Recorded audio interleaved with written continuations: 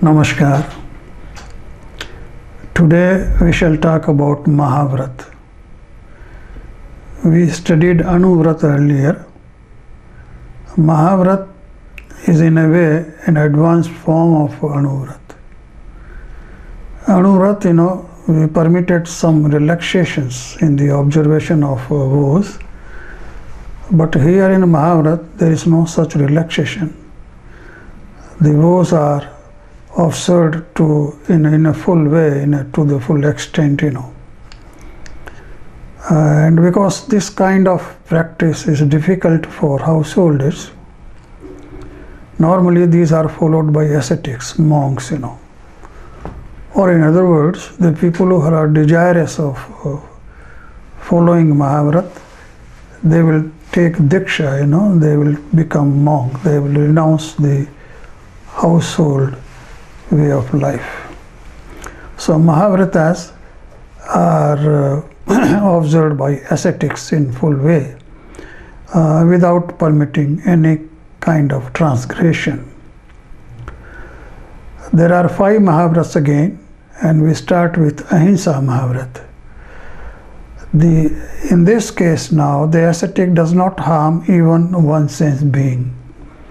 In the case of Anuvrat, the restrictions were on the tras beings, the beings which have 2 senses to 5 senses.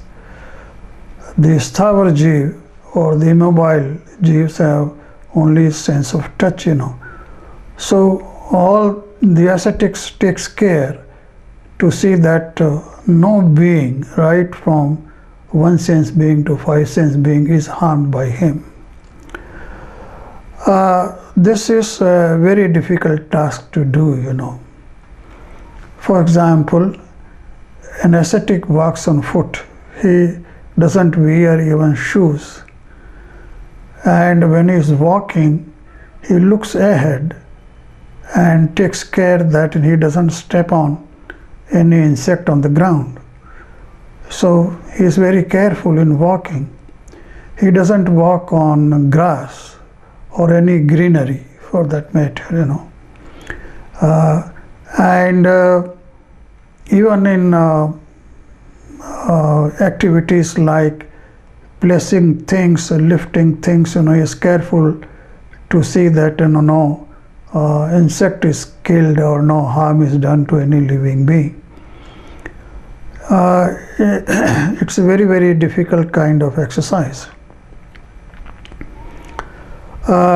Then there is a Satya Mahavrat. He doesn't tell lie. In no case he will tell a lie, he will always speak truth.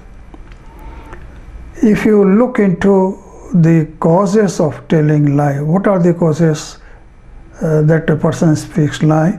It is mainly because of patience, of anger, ego, deceit and greed, So a person who is empowered by such patience, he speaks untruth because of certain reasons, because of his selfish interest. A ascetic has no selfish interest, He is a selfless person. So he speaks truth. He doesn't lie in any case. So he tries to be free from these passion emotions, like he doesn't have any greed because he doesn't keep anything, He has no fear. He doesn't fear. He is not afraid of anybody in the world, for that matter, And he doesn't have to deceive anybody. Why should he deceive? Because he doesn't need anything. He possesses nothing. He wants nothing, So he is free of all these emotions. Anger might be there to some extent, and that also is tried to control. He knows the technique how to control anger. So Satya Mahavrat is observed by an ascetic. Then Asteya Mahavrat, he observes self-imposed limitations on everything, Of course, as I told you, he has no possessions, so of course that limitation is automatically there. But even in terms of begging, An ascetic has to depend on householders for food. He doesn't make any, he doesn't have any occupation, he doesn't earn money. So for all his requirements like food and other things, he is dependent on householders. So he goes for begging. And even in this act of begging, he's very careful and he's very choosy. Choosy in the sense that, he doesn't like to have many kinds of dishes or many kinds of recipes, in his arms. So he restricts the number of recipes which is going to beg, He has developed an apathy to taste, about which we are mad, We want to eat this thing and that thing and so on for our own taste. An ascetic, has no liking or disliking for taste, and he restricts the number of items. He restricts, then he is very particular about the purity of food and drink, It must not contain any living being, or it must not be of life kind, And he is also restricting the quantity of food. It takes very little quantity. It doesn't eat like us. He takes very little food. Now, here I would like to tell you how the food is taken by ascetics. So there are two class of ascetics, in Jainism. One is Digambara tradition, another is Svetambara tradition. I'll first tell you about the Digambara ones, The Digambara saints live naked and they have nothing on their body, and they keep only two things with them. One is pichi. Pichi is made of peacock feathers, and this acts like a broom, So wherever he goes, if he places some object on ground, the first he will wipe the ground, and then he'll put the item there.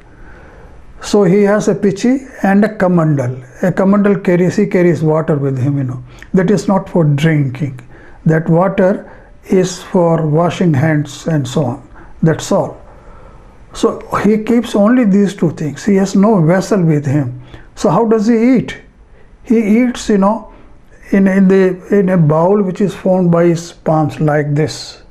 So he'll make a sort of a bowl with his palms and eats like this. So all the food items and drinks are poured in this bowl and he eats, That's the way he eats. So that, he has to restrict. Then he restricts the quantity, he restricts the quality, he restricts the number of items and so on. He exercises restraint on his taste sense, And as far as Svetambar monks are concerned, they wear white clothes, and they have some kind of vessels with them which they use for begging, So they carry a kind of a carry bag made of cotton cloth, and 2 or 3 vessels, which are made of wood, some kind of small vessel, So he goes for begging, and the things which are offered to him are put in those vessels, So he has only 2-3 vessels, So and there are many varieties. If he goes begging 2-3-4 houses, every house will have a different kind of preparation which are offered, but he doesn't have so many vessels. So what he does, he takes, he keeps one vessel for, say for example, vegetables and curries, So all the things are put in one vessel. They are all mixed up, He doesn't bother about, he is not worried about the taste.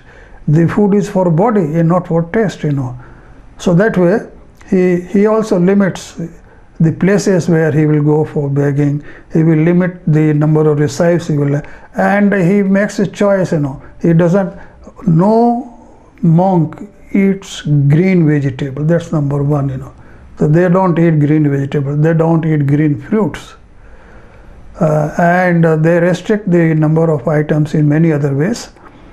So they follow Aste Anuvrat. But it means the number one, that they don't ask for anything, They don't ask for any kind of food or any other article. And they don't take any item which is not given. So Aste is followed completely, They do need some more items, Sometimes, they need, let us say, their specs are to be remade, for example, or they need some kind of medicines sometimes. But these are also offered by them. They never ask for it, So the householders take care of their requirements. It is their duty to see that, the monks are properly kept, they are properly fed and their requirements are properly met. So this is the duty of the householders. Then they follow Brahmacharya Vrat, Mahavrat, Of course, they don't marry. This is not to be mentioned. And but they even don't think of any kind of relationship with another person, any kind of relationship for that matter. They are detached, completely detached. So they don't. This doesn't come in their mind, or any kind of relationship, leaving aside the sexual relationship, So they follow Brahmacharya fully. Then Aparigraha Mahavrat, I told you they don't have any possession, They don't store things. Nothing is stored, not even food. They take food only for one time. And the next time if they require, they will go for begging again. So they don't store anything with them, and no other possessions. Sometimes they do keep some scriptural texts. This is the requirement. So they have a pen and pencil and something to write on, some paper, and some spiritual text. These are the things they keep with them, and that's all. And as I told you, the Digambars will have only Pichi and Kamandal. The Svetambar sadhus do not carry a Pichi, but they carry an Oga. Oga is a kind of a broomstick, It's a broom, cotton broom tied at one end of the stick, So they carry that Oga with them. That serves the same purpose as Pichi. They wipe the floor before putting things there. All Svetambar Munis wear white clothes.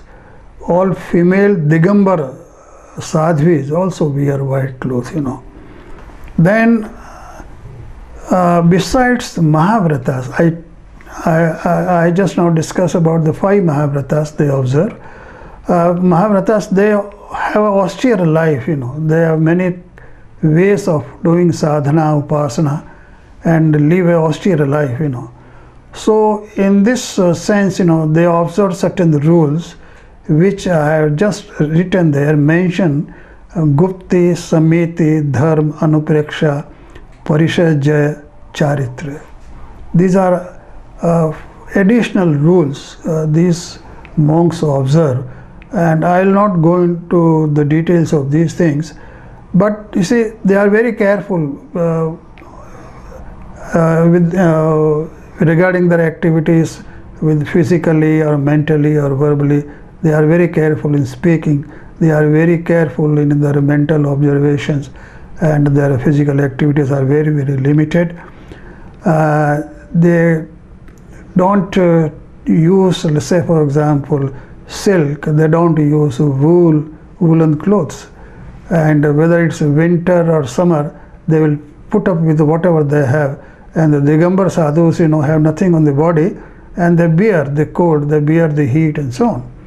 So this is a part of their conduct, For equanimity of mind, the ascetics has, number one, friendship with all creatures, He's friendly to every creature, not only human beings, all animals, or even insects, He will never hurt an insect, he will never hurt an animal.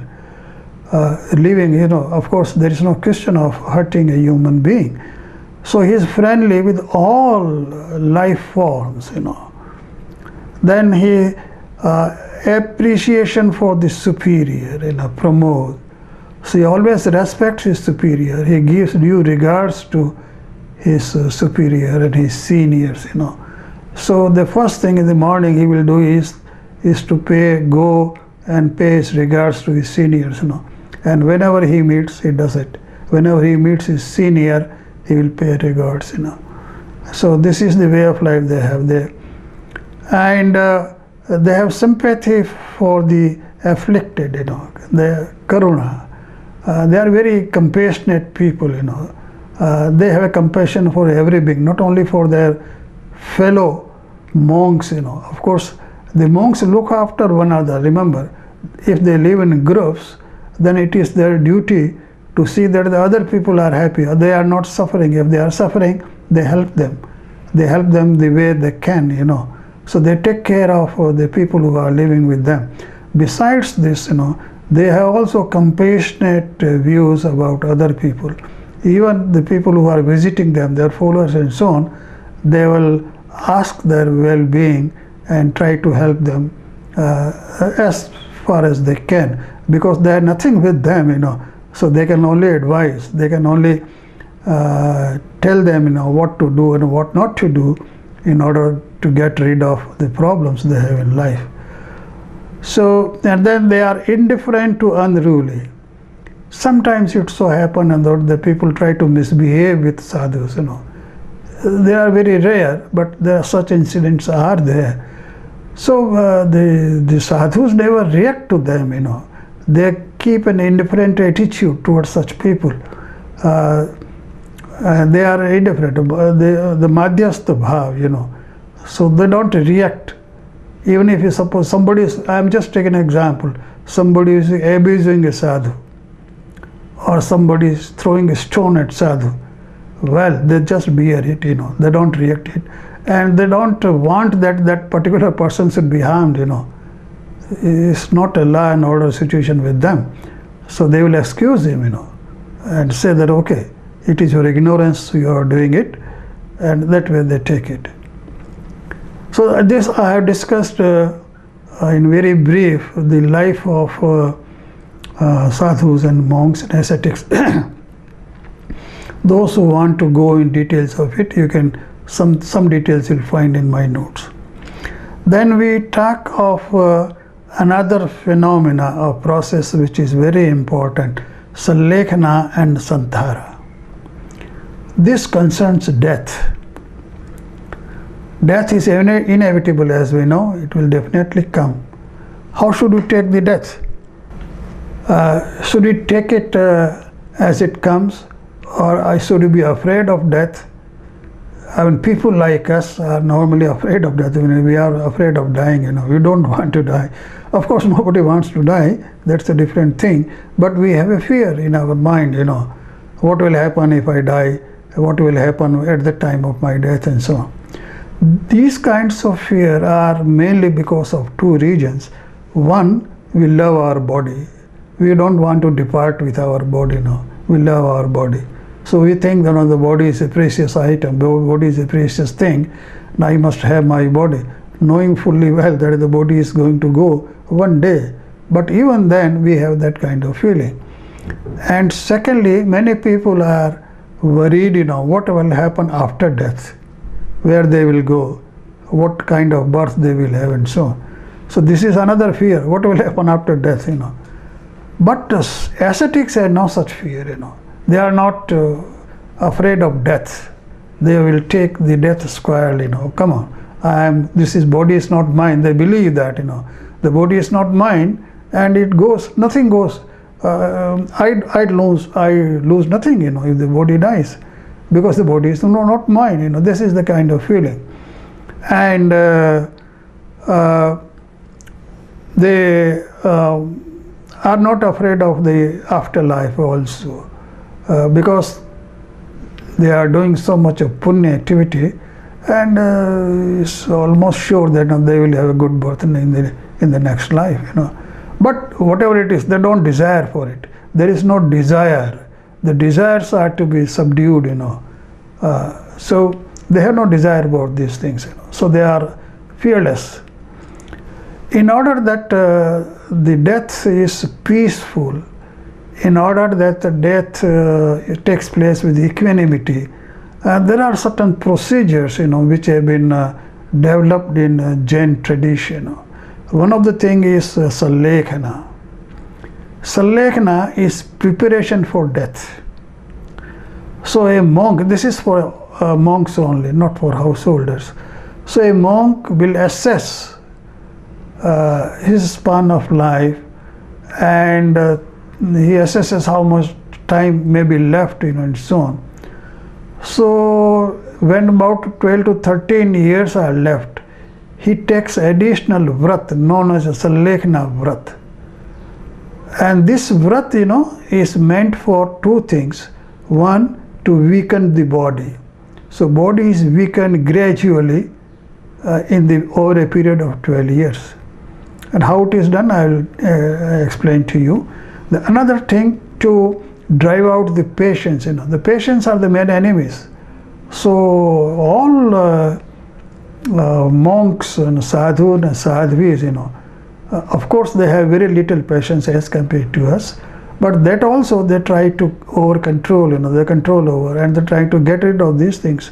So try to minimize these patients over the period of life which is left. So during Sallekkhana, two things are important. Number one, weakening of the body, and number two, weakening of the patience. Both go simultaneously. Both are objectives of life, of this vrat. Now how does the body is weakened? Say body is strong because of food, so you reduce the food intake. So gradually the food intake is reduced, so that this person feels energetic, but the body is weakened. There are two things different. So even if the body becomes weak, he is energetic, mentally, not physically. He is physically, mentally alert. His vitalities are present. So slowly the food is reduced in a systematic manner. First the number of items will be reduced, then the quantity will be reduced, then the solid food will be reduced, then the liquid food will be reduced, then he keeps fasting, he will take daily, then he will take alternate days, and so on. So there are prescribed ways of observing this Sallekkhana vrat. So he takes a Sallekkhana vrat and observes it over 12 years, and after 12 years normally death is imminent. But if it is not, if he has to wait for some more time, then also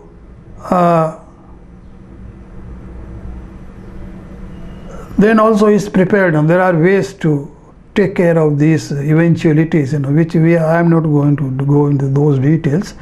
But normally the period is almost over, and then he reaches the time of his death.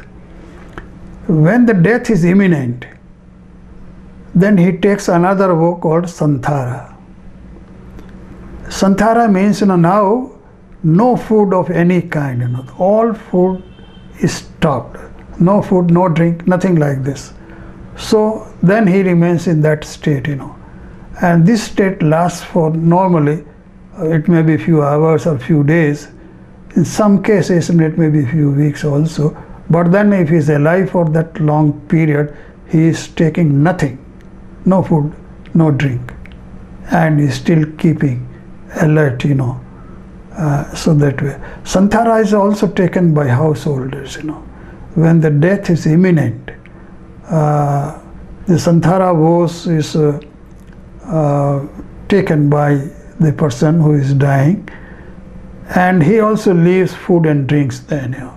It is only when the death is imminent, in the case of householders. So that Santhara then may last for hours or days, or normally it doesn't go beyond that, because you are able to assess that the life is no more, and the vrat is taken. So I have described to you all these things. Santhara is not suicide, Sallekkhana is not suicide. Suicide is something different, A person, you can say that okay, he stopped taking food and so he's committed suicide. No, he's not committing suicide. Suicide and santhara or sanlekhna is an entirely different thing. In case of suicide, a person is under patience, he's under agony, and he commits suicide. So he suffers a lot during suicide. Whereas in the case of santhara, he has a mental peace. He's calm person. He's inviting death. He's inviting death himself. So take it. He is at peace when he's dying. He has a sense of equanimity, a feeling of equanimity, and he peacefully dies. He just leaves the body. Body is not his personal property. He just leaves it, and the soul departs. So there is a vast difference between suicide and santhara. Lastly, I will talk about what is known as euthanasia.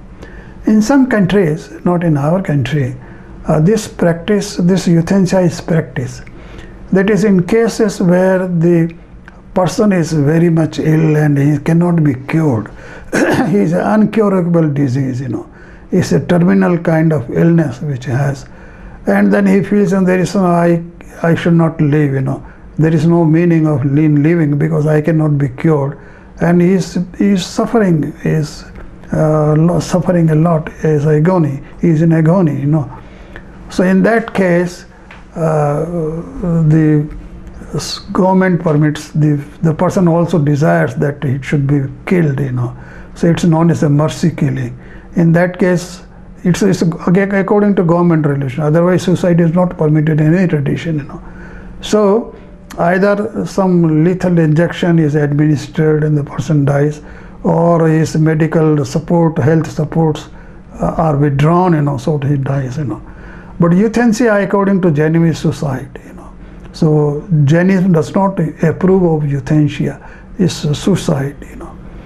So I just described to you today Mahabharat, how the Mahabharats are followed by ascetics, and the way the Mahabharata is followed, and I have briefly discussed the Vrata, Sanlekhna and Santhara with you. Thank you.